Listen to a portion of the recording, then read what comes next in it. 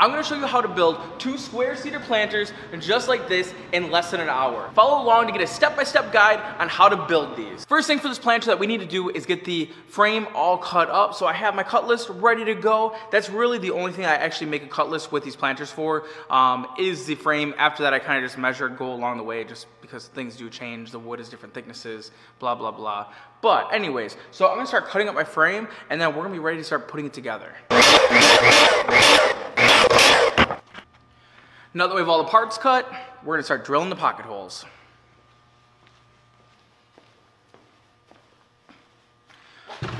Now for the pocket holes, I use the Craig jig. You can use all different things, but this is what I prefer. Now you want to make sure the drill bit is set up for 1.5 inches. With this jig in particular, I don't have to change anything on here. It'll automatically adjust it for 1.5 inches, but the drill bit is a very important part. Make sure that's set up for 1.5 inches.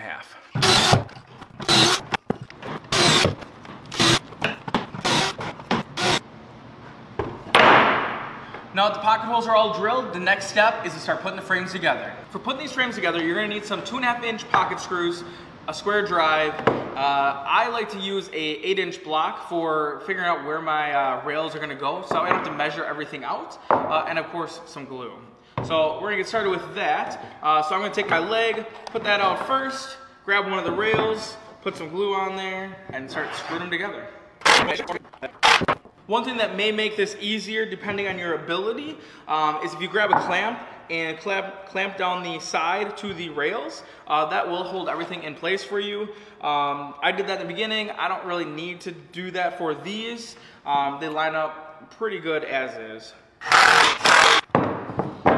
Alright, this is the first frame. I'm making 2 planters, so I'm going to have 4 of these. Now with the pocket screws, one thing that I will mention, you should get the ones that are exterior grade, especially in this application since these are planters that will be outside. It's definitely going to ensure that everything lasts longer and it's not going to rust. Now that I have my 4 frames put together, I'm going to take my pocket screw side, flip it over.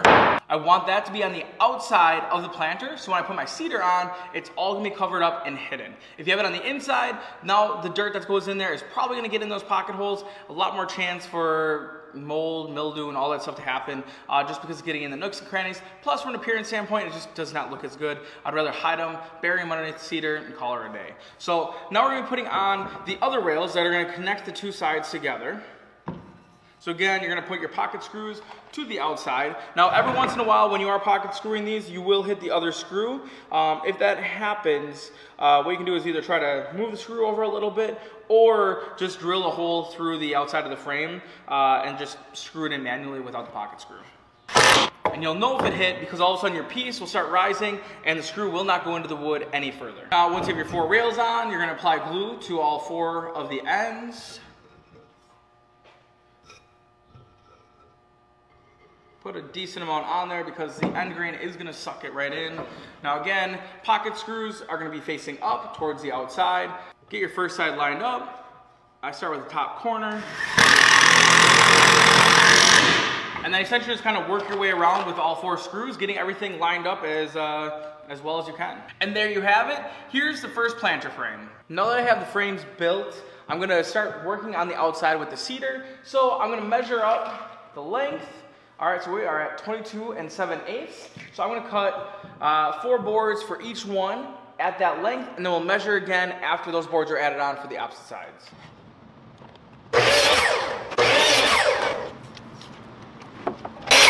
Even if you have a guide, you always want to double check it, just because over time it will adjust. Like right there, it was off by a 1/16.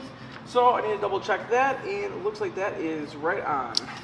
All right, we have some of our sides cut, so the next thing I'm going to do is I'm going to test fit it, make sure that everything fits on there properly. So I usually just check one side. If that one side is good, usually everything will line up pretty good. All right, and that lines up perfect.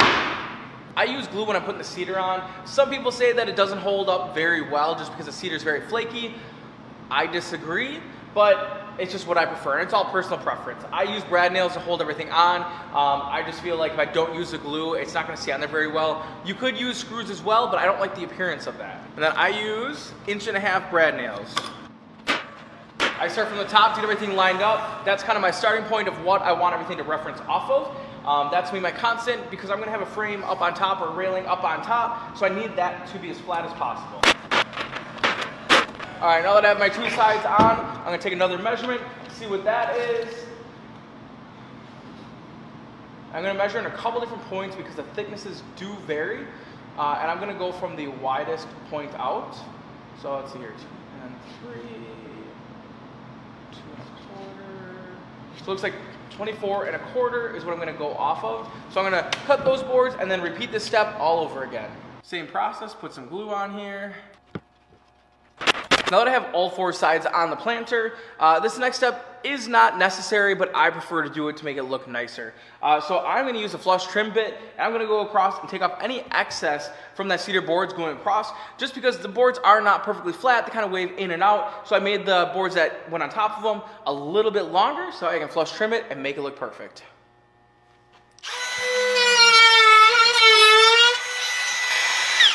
So one thing about a router, if you're gonna have it this way, sitting on top of the piece, typically you're gonna wanna go left to right. If you have it upside down, like you're using it in a table, then you're gonna go the opposite way, right to left. It all has to do with how your router bit spins, and this is just how it works for the majority of routers. If you go backwards, you can go backwards to take off some excess if you have a ton of material taking off. Be careful because your router could take off like a rocket ship. But in general, if you're holding onto the router, you almost always want to go left to right, just as if you were writing with a pencil. Next step for the planters is putting the bottoms in. Now, quick side note, if you wanted to dress up the legs, you definitely could. In this case, the customer did not want that. This is how they wanted them to look. But next up, we are going to be putting in the bottoms. So for that, we're going to take a measurement on the inside. Now, the inside dimension is about 23 inches. We're going to want to take off about 3/8, so that way there's room to maneuver that bottom on the inside. And when we're putting these bottoms in, we do want a gap in between each board, so that way any of the water and moisture that is in there has a way to get out. So the inside dimension is 23 inches, so we're going to cut our boards to 22 5/8.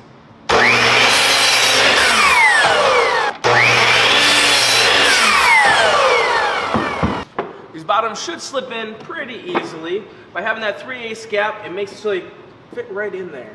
So as you can see, I'm putting a little bit of a gap in there. It does not have to be perfect, and if you want to create a jig to do it, you definitely can. So as you can see, it looks like I have about 3 inches or so left over on the side, so I'm going to cut a board down to make that fit.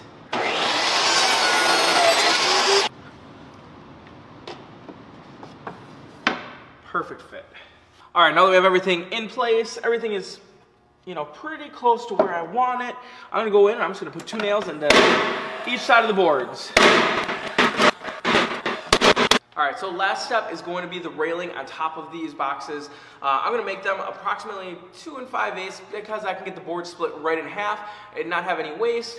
And I only have to make 1 cut, so it literally works out perfect. So what I'm gonna do is I'm gonna make approximately a 1/4 inch, maybe really 5/16 of an overlay on each side. So just to make math simple, I'm gonna take the inside dimension, 20 inches. I'm gonna subtract 1/2 inch, that gives me a 1/4 inch on each side for the inside, to 19 1/2. I'm gonna cut the first 4 boards at 19 1/2, and then I'm gonna measure off for what the last rails are. All right, so I have my boards cut to 19 1/2. We're gonna put some glue down and nail them on. Now you're not going to want to run the glue all the way across because these boards are not going all the way across. If you remember, we measured to the inside, so just run your glue across. There's going to be the cut side and the rough side. I always put the rough side out because I think that just kind of fits with the appearance of a cedar planter box. So now I'm going to get it all lined up and get it as close as possible. You can measure, but I'm usually pretty good with my eye for getting it figured out and getting it accurate. Now I'll tack it in with 2 nails. Once it is finalized, and I might have to bump it around a little bit, I'll put 1 more nail on the middle.